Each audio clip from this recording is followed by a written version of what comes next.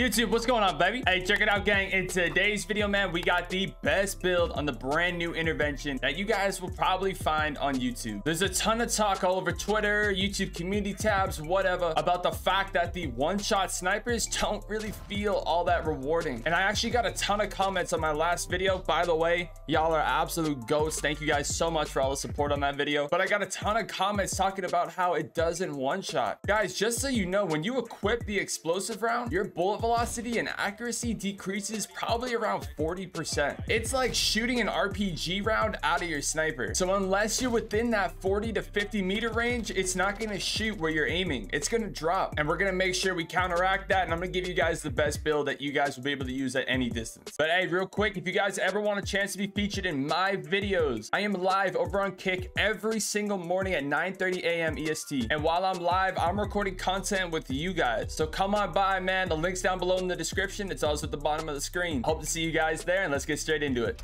It's just my shot. That's bad. Oh, there we go. Yo.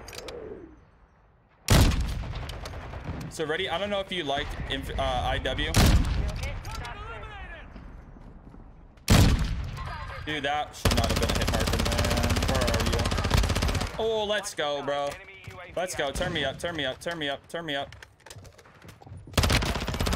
Let's go. Dude, I just barely saw that, man. Pretty nice ping. Thank you. I mean, I'm down, man. I'm down, but I know if we... Yo, we found the build. We found the build. We found the build. 100% found the build. This is it. What am I supposed to do with this? I guess I could buy another loadie.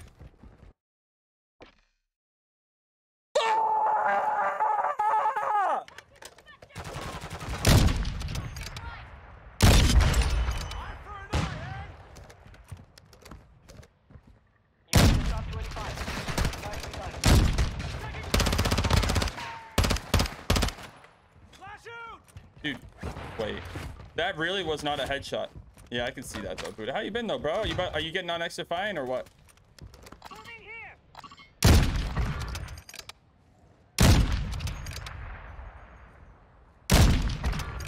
Bitch, get the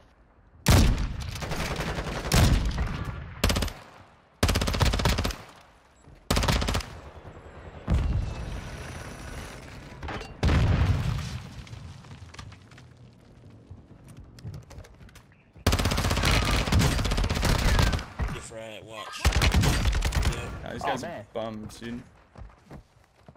Watch out, there's a Betty. Don't go that way. You went that way.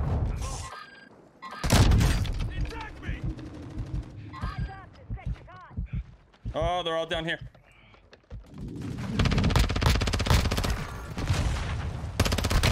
Where did that guy Down up, from behind, from that little the little divot. Watch out behind you, Fruity.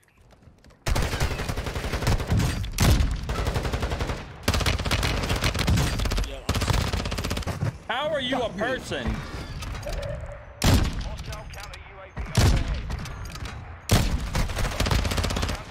Finally, bro. What is that?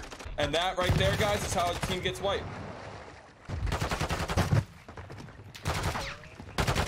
Oh my god. Dude, there's two whole teams above you guys. Yeah, this dude better figure it out, man. Dude.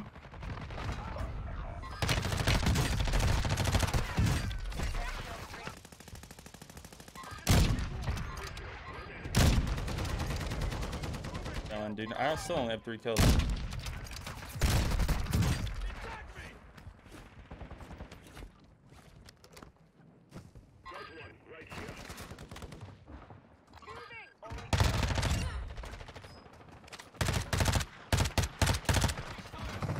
He's in there.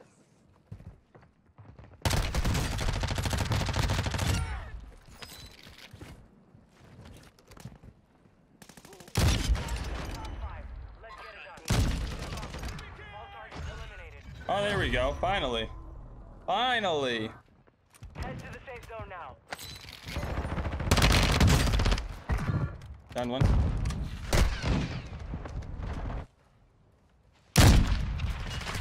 I got you. Me.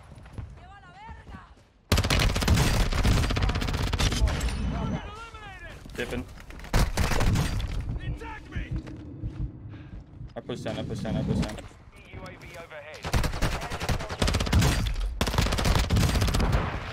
Bro, I'm not alive.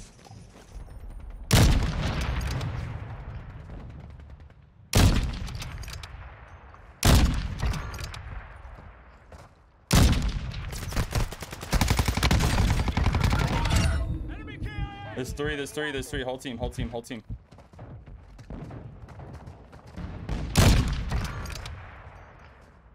Enemy dropping into the AO. Resurgence is closed. No more second chances. We have reinforcements inbound. Yo, this battle rifle right here, chat, this is it.